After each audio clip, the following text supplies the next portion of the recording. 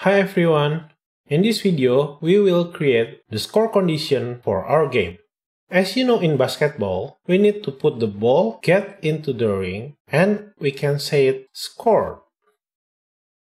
The first step is we will add the trigger for our ring, and when the ball touches the trigger, it will say scored. We will start from that. And after that, we'll do some checking to prevent the ball getting from below. Okay, let's do this. First, we can add the trigger to the ring. Go to the collider, ring. You can add it right here, but I will add new empty game object named score trigger.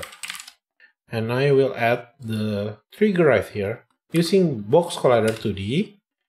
And to make the collider as trigger, we just need to tick is trigger. With this, the ball won't bounce. Now we need to check if the ball goes into the trigger. Let's open our ball script and just add void on trigger enter 2D again because we are on 2D. And the parameter is collider 2D. For now, let's just debug log score. As simple as that. Get back to our game. If you remember, we haven't set our score trigger position and size. Let's do this now.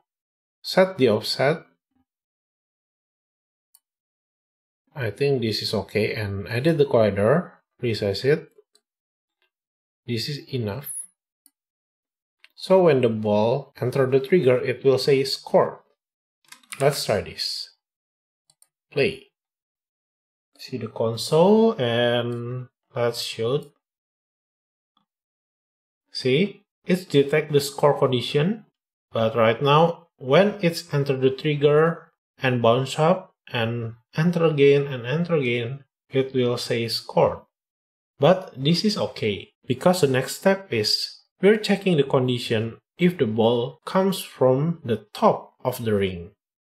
Basically, what we need to check is when the ball enters the trigger, we need to store the ball position, and when the ball exits the trigger, we will compare the position from when the ball is entering the trigger, so we can know that the ball score condition is valid. Okay, let's get back to the ball script.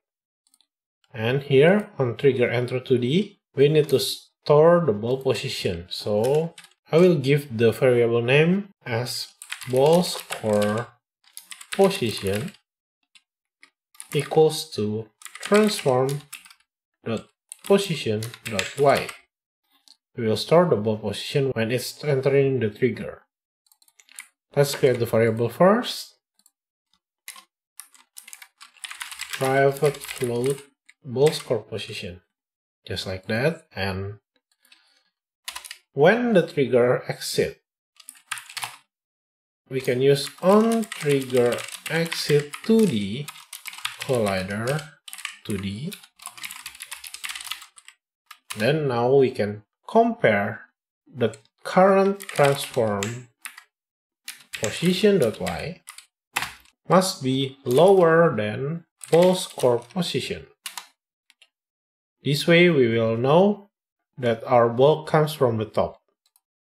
If the condition is true, then debug.log score. Okay, let's try this. Play, open your console, and let's see.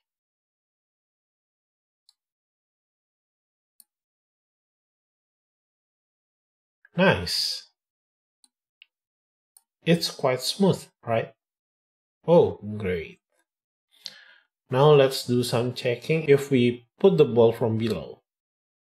Set our ball position right here. Let's check the position of the trigger again. Okay.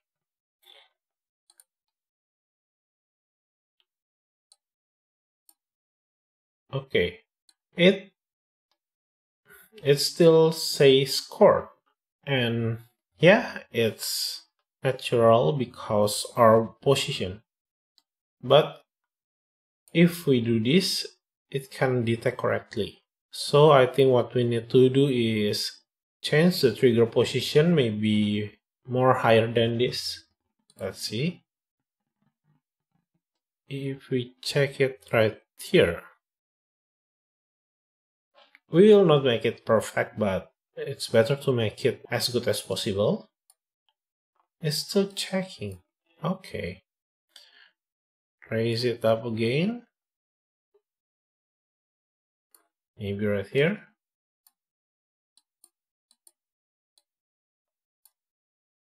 Still checking. Okay, I think this is the best what we can do right now, because if we set it even higher than this, we can get false value. For example, like this. If we set it here, it's true that the ball won't detect it as score like that. Let's see. Great, right? But if we set the position right here, I can do this. Sorry. I can do this. How to do this? Oh, quite hard. But in some condition, we can set. See, the simulation is if it's do this, it will detect it as scored. So I think I will compromise with this position. Let's copy, pause, and paste it. And then we can set the ball to the right position. At last we got the score condition good enough. Not scored. Scored. Okay, nice. Okay, that's it for this video. In the next video, we will set the score system. So when the ball goes in, we will increase the score. If you like this kind of video series, please do like and subscribe. You'll find more and more complete project tutorials later. I also have Patreon if you'd like to support me in doing more of this. I'll leave the link in the video description. Thank you for watching, see you in the next video.